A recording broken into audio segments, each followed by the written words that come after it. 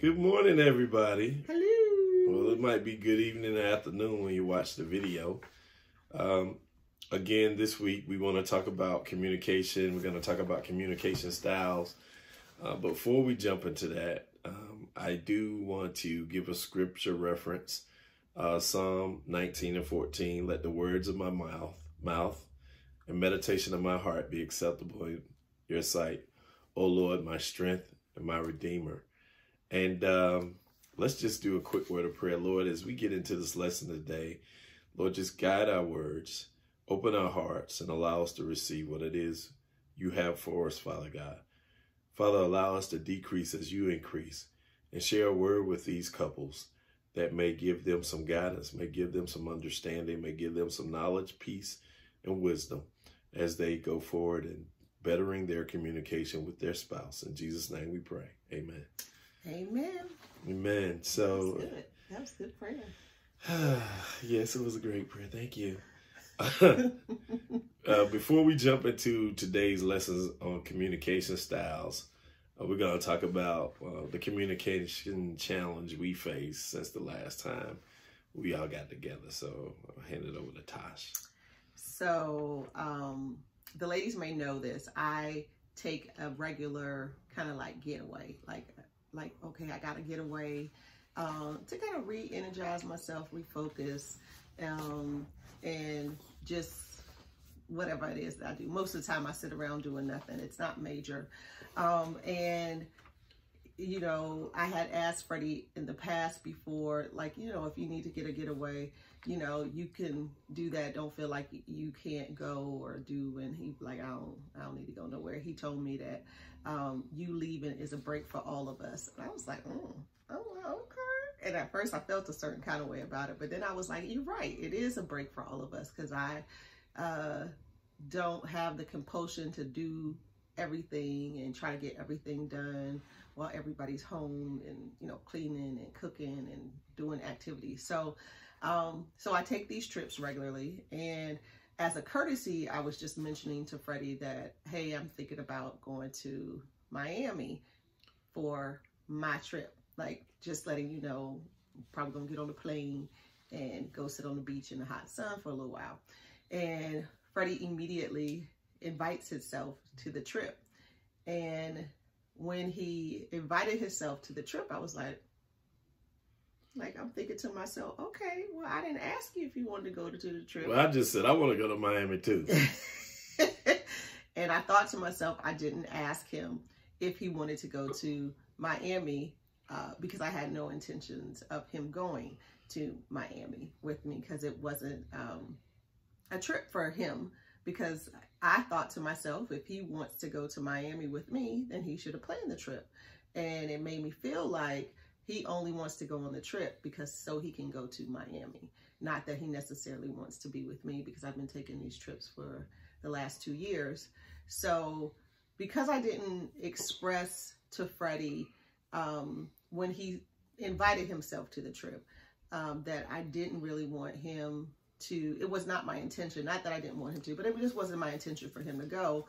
And I kind of, the more I thought about it, the more it bothered me. And then we had a intense communication. Yeah, we had a conversation like after we have already booked flights and made arrangements for a place to stay. Then she shares that, you know, how it bothered her. And, you know, I felt away because I was like, maybe I should just cancel my flight now. You know, it would have been a lot more helpful if Tasha could have expressed to me how she really felt when I first invited myself. I didn't think I had to ask, but if she felt like I needed to ask, I wish she would have just said, babe, you know, I feel like you should have asked me if it was okay to come. And this is how I'm feeling about you coming. When I get away, this is what I want to experience. And if you come, I might not have the opportunity to have the experience I want to have. There'll be different expectations if you're there, and I don't get to relax the way that I had envisioned relax. And so I think the lesson learned there is, you know, being able to share with your spouse in the moment how you feel about a situation, as opposed to letting it kind of just, for lack of a better term, fester and get to a point where you're feeling negatively about something, but you didn't really address it in the beginning. And, you know, we've gone down a path of, you know, on my end, I'm thinking everything is fine. I mean, we booked the flights, or we making the hotel arrangements and what have you, and none of this has been expressed to me. So I don't have a clue that she's feeling a particular way, and it comes out later. And it was intense, but it wasn't bad. It was a whole lot, and I felt the way because it was after the fact. And I was like, you know, if this is how you really felt, why didn't you just say this at the very beginning, and we could have resolved all of that? You know, either we could have reached agreement that it made sense for the both of us to go, we could have had a better understanding, or we could have said, all right, go ahead and go to Miami. I'll holler at you later. So, you know, it's one of those things where you live and you learn. I think the discussion later on was still a positive one, in the sense that we gained better understanding of how each other felt about the matter. The bottom line is we're going to Miami. We're looking forward to it, and it's going to be fun. Yeah, and also the part of the issue is that it's not that I didn't want Freddie to go to Miami with me. It's just that, you know, we are still in the healing process of a lot of stuff that's happened in our relationship. And it was about me managing my expectations when he comes on a trip with me. And things that I want to happen, things that I don't want to happen, things that I think should happen. And sometimes it doesn't always go that way. And for me, it just removes the aggravation and the frustration that I project, because I don't know how it's going to turn out, on him going on a trip with me. And so don't get it twisted. We have a good time when we travel together and stuff, but there was just a lot of other stuff that went along with that, and just kind of made me feel a certain kind of way. And, you know, one of the things that we have learned to do is when you feel in a certain kind of way, you need to talk to your spouse about it. Be prayerful, talk to your spouse about it. I actually talked to the group, the ladies in the group. And, you know, one of the things that Jamila actually pointed out to me was the reason I was feeling a certain kind of way is because I felt like Freddie, I allowed Freddie to overstep a boundary that I had established for myself. And I was like, you're right. And then a couple of the other ladies were pulling out the fruit of seeds that I had planted in them, you know, when they're explaining what's happening, and, you know, they're taking the words that the Holy Spirit has given me to give them, and they're giving them right back to me. So I have to eat that fruit too, because those are the seeds that we are planting in, like how we are interacting, how we're communicating, how we have to learn to receive the things that we're praying for, even if they don't come in the way that we desire them. So be open with your communication with your spouse. But like Freddie said in the scripture, you know, let the words of my mouth and the meditation of my heart be acceptable in thy sight, O Lord, my strength and my redeemer. Because there is a way that you can approach an issue with your spouse that doesn't have to be confrontational, or it doesn't have to be negative. So we had an intense conversation, and it was not negative. It was just a conversation to be had so that we could both express how we felt. And when we walked away from the conversation, we were still good. I mean, you know, we're sensitive, we're in our emotions, we feel a certain kind of way, but we were able to walk away from that conversation and it still be good. No doubt, no doubt. I know that it's been a couple of weeks. I just thought about it today. We owe y'all the outlines from the last time we got together. Yeah. I'll make sure I get that out to you all, because I want you to have this paperwork in hand as reference material. I know some of you take notes when we chat, but certainly want to be able to share that with you so you have it in writing. And I'll do the same for this after we do the call on Tuesday night. But now we're going to jump into communication styles. It's a follow-on to our intentional and active communication session, which included intentional communication, the three levels of active listening, the habits of active listening, and intentional communication and barriers to communication. So today we're going to be talking about communication styles. Just to let you know, there are 4 styles: dominant, influencer, conscientious, and steady. So we'll be talking about those in a little more detail, and we'll turn it over to Tasha. Okay. So the first communication style is a dominant. People who have a dominant personal style, known in a similar framework as a director or a driver, love action. They're action oriented. They're focused on results. They prefer to think about the big picture and leave implementation details to others. They are pretty, there's a pretty good chance that your boss is primarily a dominant communicator. Patience and sensitivity are within dominant communicators' grasp, but require some effort on their part. And so, you know, what we'll talk about is what you try to do as a dominant communicator and some of the things that you want to avoid doing. And then where do we fall into those categories, like where we think we fall into categories, and then where you think your spouse may fall into that category as far as what we think we are as a style of communicator. So when you're communicating with someone that you recognize as a dominant style that Tasha just described, try to get right down to business with them and stay on topic. Be prepared to field follow-up questions on the spot so you can answer with confidence, because they're going to want to know some details. So they're going to probably ask some questions. So be ready to answer those questions, and then expect them to be decisive and fairly blunt. They like to get down to the brass tacks. That's really what a dominant communicator is about. So those are some things you should try to do when you're engaging with a dominant communicator. And some of the things that you might want to avoid doing with engaging with a dominant communicator is taking their bluntness or follow-up questions or their impatience personally, because it's not personal. They're just trying to get the information. Making promises you can't deliver on, because a dominant communicator is going to want to be as clear as possible, and then they're going to want to see those actions. So don't say you're going to do something and you're not going to do it, because that's not going to work well with a dominant communicator. Expect them to be open about their weekend plans. So, you know, if a dominant communicator is talking to you, just kind of like the situation that we were talking about, I feel like I'm a more dominant communicator, is that dominant communicators are going to be open and they're going to tell you exactly what it is. Dominant communicators are often accomplished, excitable, and they love a good challenge.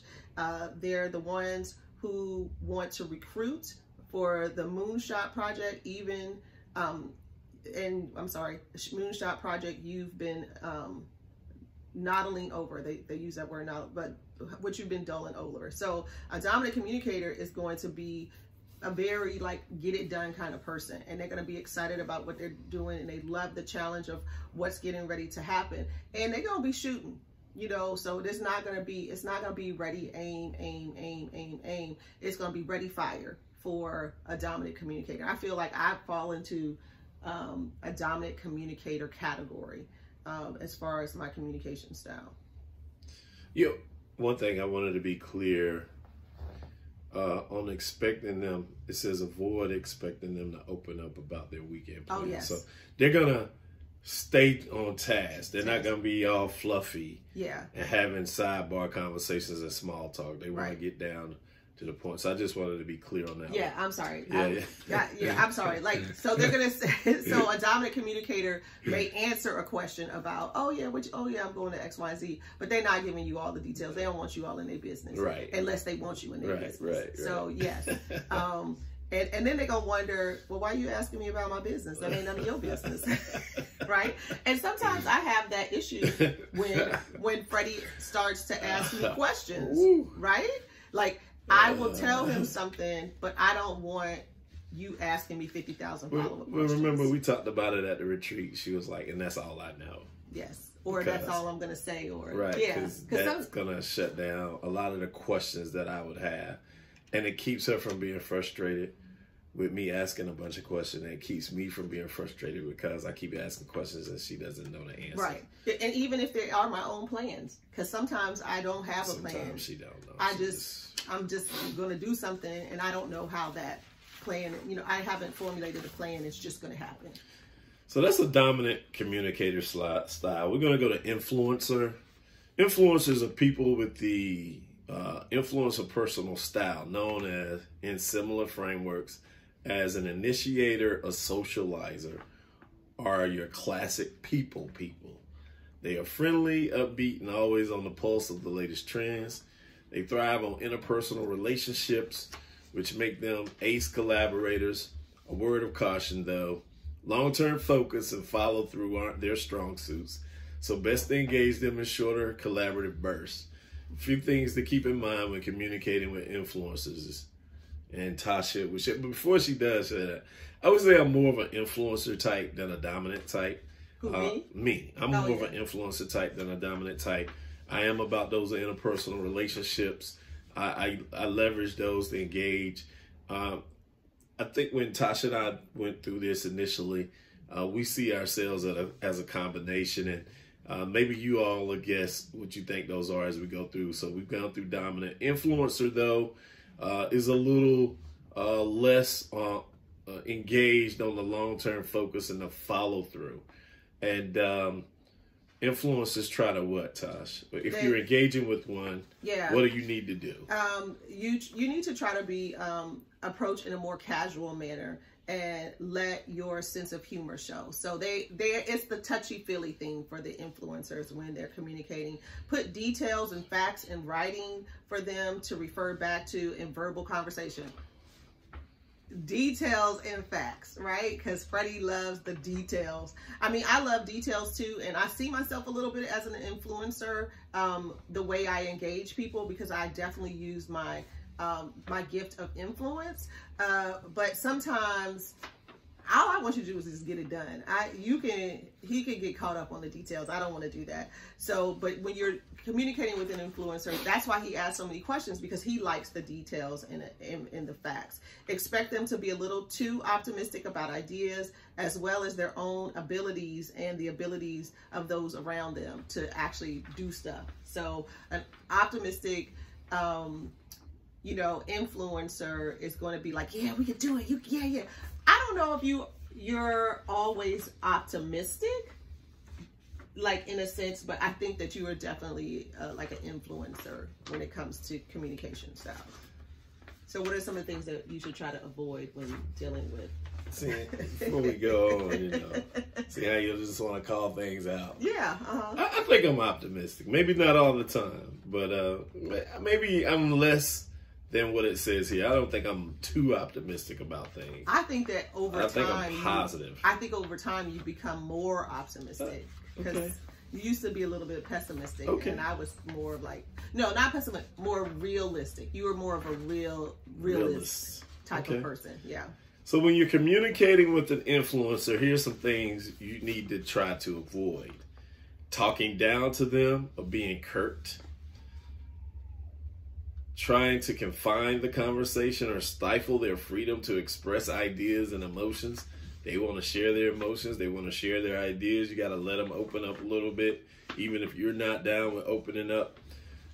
You have to avoid expecting them to dive deep into details with you. So again, they're not going to really go into the details. They're going to stay at a high level in that sense. Influencers strive to be emotionally honest and are quick to trust those around them. If you're trying to reshape the culture of your team, an influencer might be the perfect partner in crime. Mm-hmm. It might be your spouse, or it might be somebody you work with, but there are definitely some people around you that are influencers, and I'm sure many of you can relate to those individuals. So pass it back to Tosh. All right. So the third type of communicator is a steady communicator. People who have a steady personal style, known in a similar framework, is a relator or a harmonizer, emphasizing cooperation and are both low to upset the apple cart. They value consistency, stability, and loyalty, and you'll often find them in a service-flavored role in customer support, IT desk. They can adapt quickly when they have to, but may need some extra encouragement along the way. And so this person is really, they want to keep the peace. right? They're always gonna be the person of reason, or they're always gonna be kind of like reflective and say, oh yeah, I can see it that way. They may not necessarily agree with it, but they're gonna be like, oh, I can see your point. And you know, so they're gonna remain steady. They're gonna remain this is probably the person that's going to remain most neutral, and you're not going to get them to commit on much of anything, because they're going to be trying to be like, I'm not trying to rock the boat. Yeah. I can see what you're saying and I can see what they're saying. And they may try to bring the two conversations together, but they're not going to rock the boat. So a few things to keep in mind when communicating with steadies.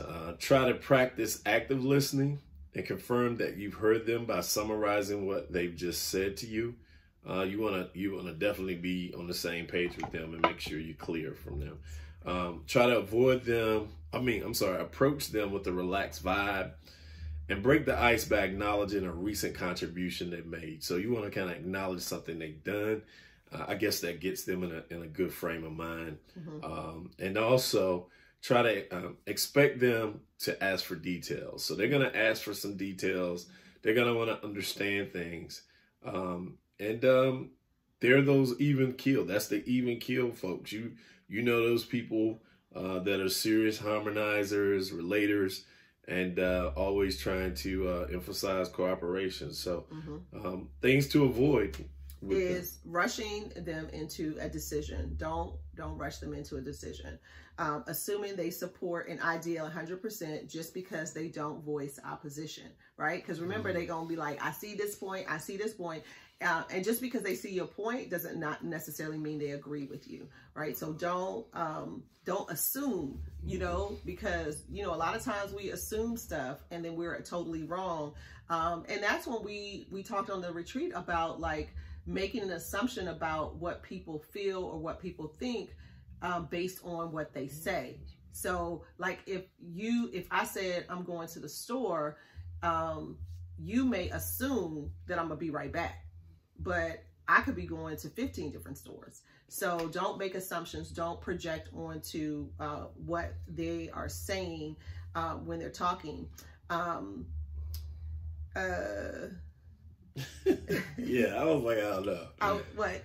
Where I was? Yeah, no. I know that on the third bullet. Yeah, I was like, it's the fourth word. Yeah, I'm like, what is that? Yeah. Just expect them to have priorities and deadlines, and it helps them to spell out. Well, I guess this word we're not as familiar with in our vocabulary. Intuit, INTUIT. We'll have to look that up. But don't expect them to. I guess it's saying to understand or comprehend what the priorities and the deadlines are. Right. You got to spell that out. Right. Yeah. Because they'll be all over the place. And you're going to be like, that is not what we're supposed to be doing right now. Because they're the harmonizers. They're like, kumbaya, my lord. Kumbaya. And so, and avoid also studies are even kill people who love to be cooperative in an environment where everyone understands their roles and responsibilities. If your team is in turmoil, a study likely won't lead the effort to restore normalcy, but they'll be a strong ally. So they're not going to take the initiative. Like they can see that the ship is sinking, but they're not going to say Mayday, Mayday, Mayday. I like the dominant communicator. Yeah, I like the dominant. Take charge. Mm-hmm. So the last communicator is conscientious. So we had dominant, influencer, steady, and the fourth is conscientious. People of the conscientious personal style, known in similar frameworks as an analyzer or thinker, prioritize precision and place a high value on competency. They jump at the chance to demonstrate their expertise and build new skills. Just the sort of person you're likely to find in the engineering, data science, or analyst role. They aren't unfriendly per se, but probably won't chat you up about weekend plans or volunteer to organize a team dinner. Mm-hmm. A few things to keep in, well, let me just say this before we go to things to keep in mind before we communicating with a conscientious type. Yeah, these are the types that are, they're in that spreadsheet, they're in the weeds on what they're doing, and they want to focus on the data. They want to, really pull out some of the details. like they said, they're going to want to show off their expertise. They're always looking to hone their skills. And I'm sure you know some of these types. I work at an engineering firm. I work around a lot of people like this. They don't want to deal with the client. They just want to do the project. They want to do the work. They don't want to deal with all the other stuff. So that's what I think about when I think about a conscientious person. Some of the things that engage or try to do when you're engaging with them is what? Is to provide as many details as possible up front. Give them as much information as possible. Be organized and systematic as you can. Like, it needs to make sense to them. Like, when you're giving them the details, it needs to be making sense, and it needs to be in order. Give them clear expectations and space to work independently. They don't need you micromanaging them, right? They just tell them what to do, tell them what you need to have done, and then just let them do it. They're really good at what they do. So just let them operate in their space, and expect them to double and triple check all the relevant information before making a decision. So you can't rush this person in, like when you talking, you can't rush them into making a decision. Or yeah, and you know, it's like we have people like that. Like you'll come to a meeting and you know, they're fact checking everything that you're saying, right? Or they're writing down everything that you're saying so that they make sure that they have all the details. And when something goes awry, they're going to say, well, you said on October 31st, 2020, that X, Y, and Z was going to be the case. But that's not what happened. So I made my decision based on what you said. So you have to be mindful if your spouse is like that, when they bring everything to the table and then they just need you to be patient while they make a decision on what's going to happen next.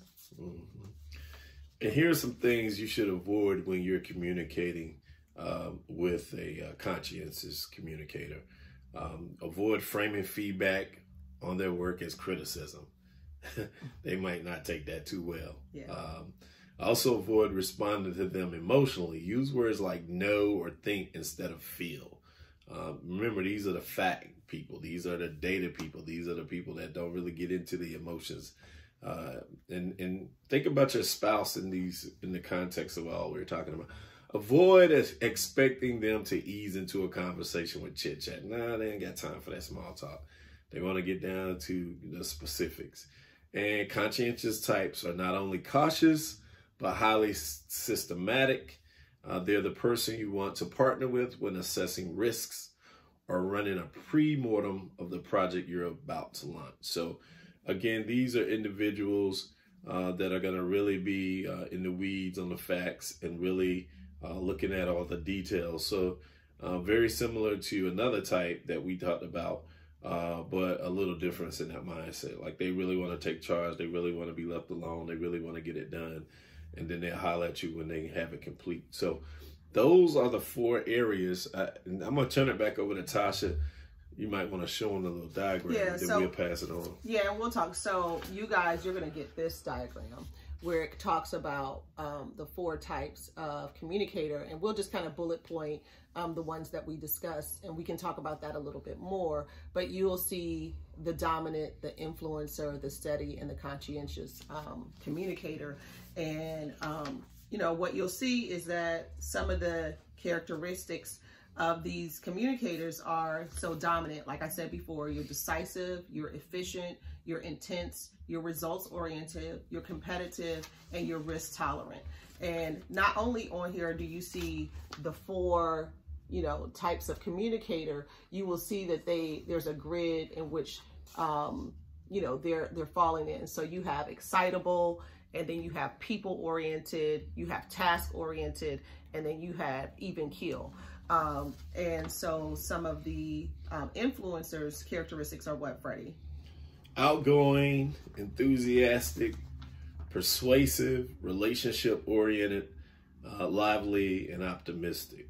So I definitely feel like I fall more on that side than the dominant side. So if you're talking about Freddie and Tasha, I feel like, yeah, she's more of a dominant communicator. I'm more of an influencer type. So it's good for us to understand that as we grow our communication and our relationship, just gaining a better sense of, you know, and some of these things you already know about your spouse. Mm-hmm. This is just really putting it into more formal terminology. Pragmatic kind of thing, yeah. Yeah. And then you have a steady communicator, which is cooperative, relaxed, patient, support-oriented, friendly, and thorough. And so a steady communicator is going to be more on the people-oriented side and the even keel. The influencer is going to be more over on the excitable and people-oriented.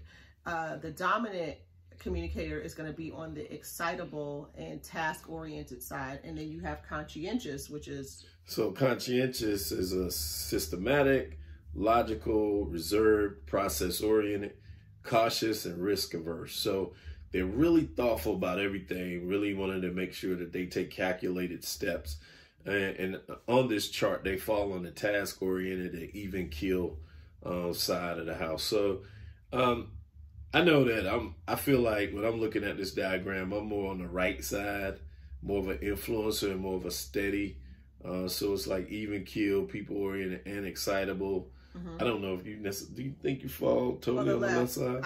I fall on, I think I fall like mostly in like 3 categories. More of a dominant influencer, but I am conscientious because Freddie says I'm risk adverse.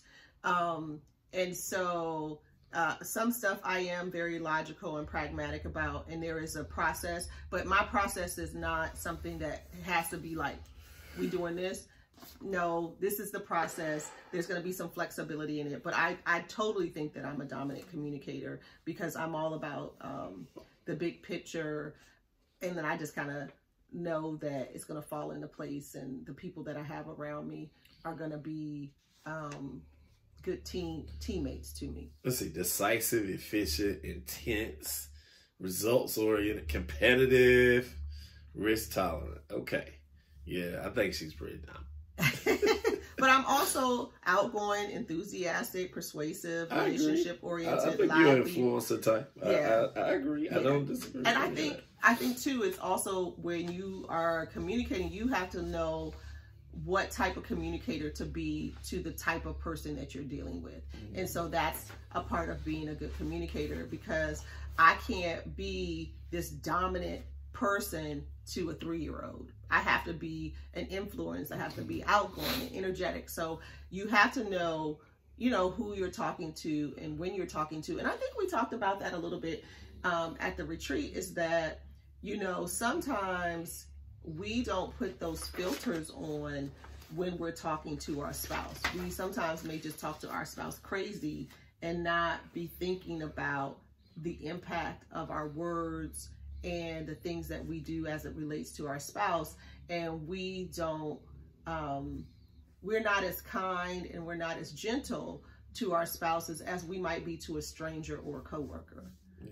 So I think that as we look at the type of communicator we are, even in our intentional communication, our active listening, our communication, like getting to the 4 steps and how we work through that process, think about who you are and think about who your spouse is. Is your dominant communication style effective with your conscientious or steady communicator, right? Because you're not both going to be a dominant communicator, right? You're both not going to be an influencer. You're both not going to be steady. You're both not going to be conscientious, but you need to think about what you are as a communicator, and then what your spouse is as a communicator, and how they are going to receive your communication style.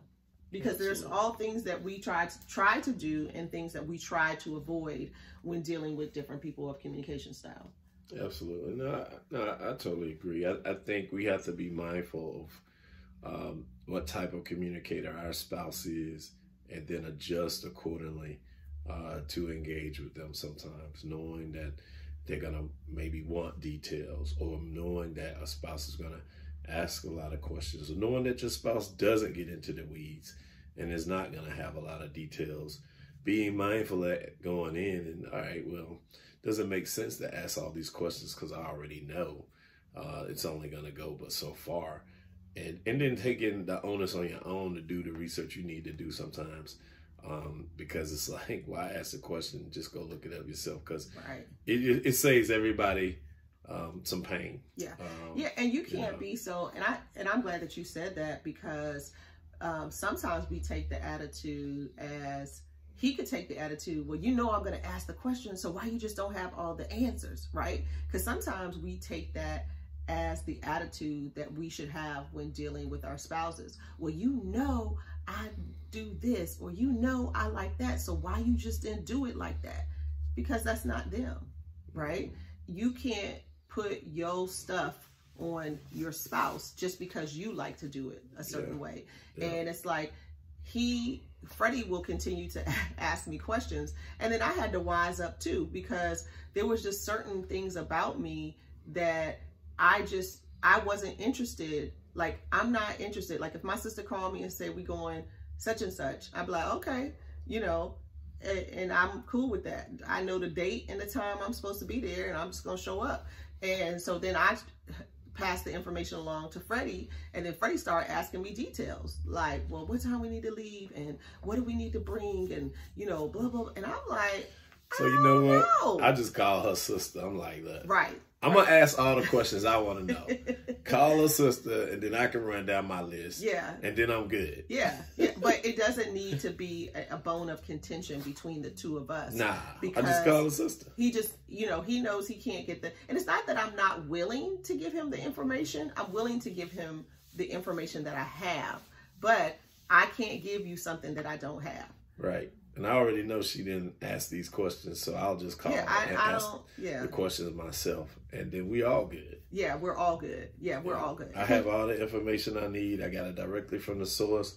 Right. Tasha's is good because she just know the time and the date, and I'm good because I got all the details that go with that. Yeah, and that's kind of like what happened with our Miami trip, is that because he knows that, you know, I'm just saying I'm going to go to Miami. He knows I'm going to go to Miami, but I don't have no details. I don't know where I'm staying. You know, I don't know, you know, what I'm gonna do.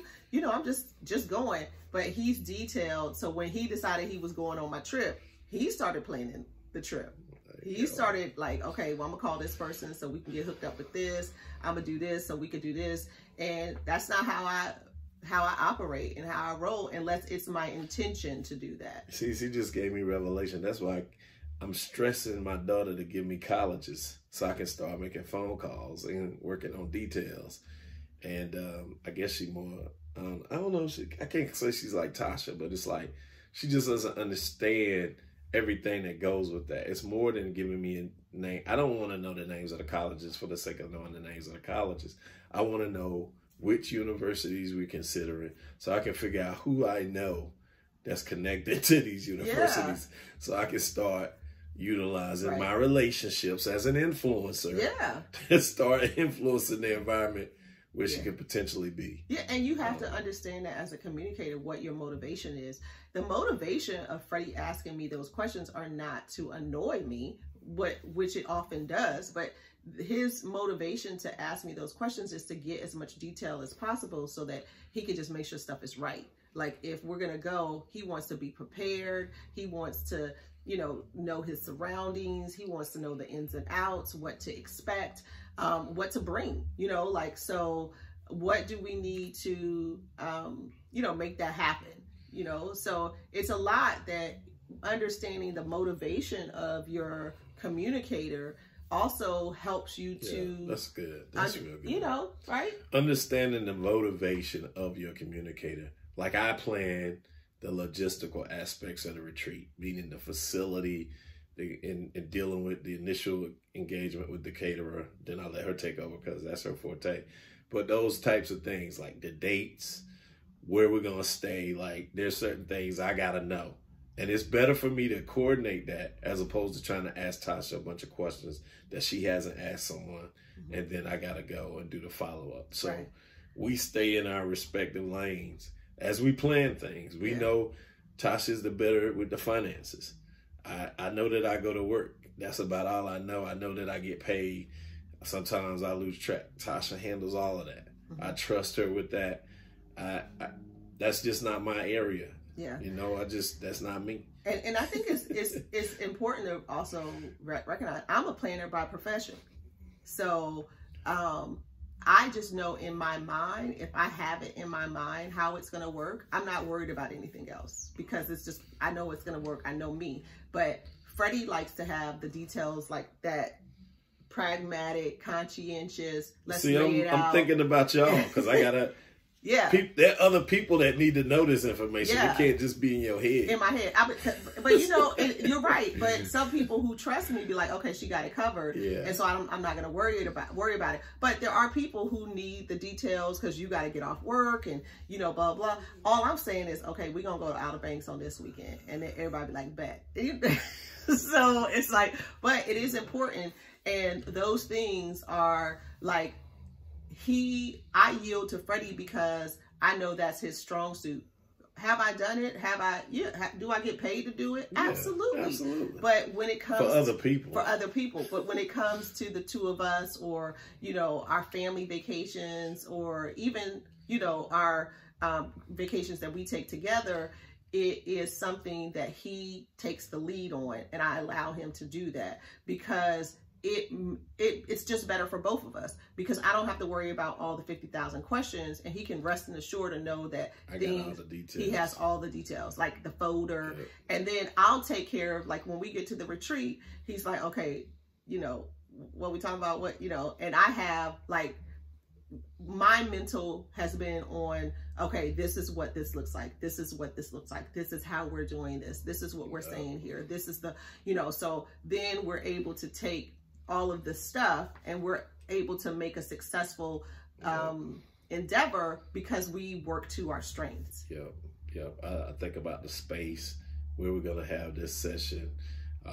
Is it enough bedrooms? Where's the cook going to be? Do they have enough stuff for the cook? I got to show him the pictures, you know, that meanwhile, she's been thinking about what we're going to say to y'all and how we're going to say it to y'all. And I have a little bit of that, but then she kind of takes the lead on that, and then we bring it all together, and voila. Yeah. I mean, and so he, you know, and even when I'm dealing with other people, like Brandon can attest to this. I'll be like, all right, Brandon, you need to show up on this day. This is what we're doing. And then he started asking me 50,000 questions. And I look at him and I was like, I don't care. Just make sure the music works. Make sure we can hear the people, you know. I don't care. You get paid to do something, just do it. And so you know, and you know, Freddie, I think you're a little bit of the conscientious where you need to have like the details and the, you know, so you can make an informed decision. There's definitely a little conscientious in me. Otherwise, I wouldn't do the work that I Absolutely. I'll say this though, I do feel like we're kind of starting to go down a path of rambling. I don't know if we're going to be able to get to it today. It's 42 minutes in. We probably try to keep these at 45 minutes. Absolutely. We want to talk about the 10 commandments of communication. That was actually planned to be a session on Saturday, but Adam and Eve got so lively. Between Adam and Eve and the exercise on Saturday, we couldn't get to it. And we were going to just basically do the first commandment and talk about experiences with that first commandment of communication. We were going to kind of talk through it and give you guys an example of how we were going to talk through it. And then we were going to go to the second commandment of communication and give it to a couple and allow them to talk about their experiences with that particular commandment and how they've either been challenged in that area or how they've succeeded in that area. We were going to make it very interactive and go around the room because there were enough of us to cover all 10 and then come back to us, I think, with the last one, because there were 9 couples. So we would have done, the first one and then the last one. Yeah. So we will do that, but we won't do that in this session. So as we prepare, we're going to be talking on Tuesday. And on Tuesday, we will kick it off with the first commandment. We will assign you all your commandments, so you'll have a little bit of a homework assignment.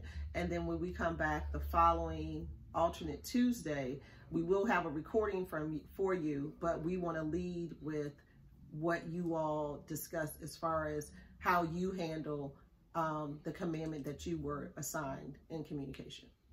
All right.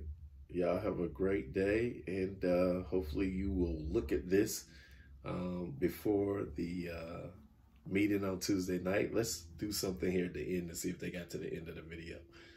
Who gonna do? What we approved. If you got to the end of the video, you know that we are stumped for an idea right now, and we're looking at you very ridiculously. And what? I don't even know what you're talking about. like, if so, how will we know if they watch the video all the way to the end? If we do something now, we'll know if they watch the video to the end. Okay. Okay, I got you. Okay, so you know how, ladies, y'all got the assignment about, you know, being intentional with your husband. And we're going to do something at this video, and you got to tell us at the beginning of the call what we did at the video. Just lick my tongue. He came up with it, so he just had to go with what I... She said, lick my tongue. All right, y'all. Y'all have a good one. We'll see y'all on Tuesday.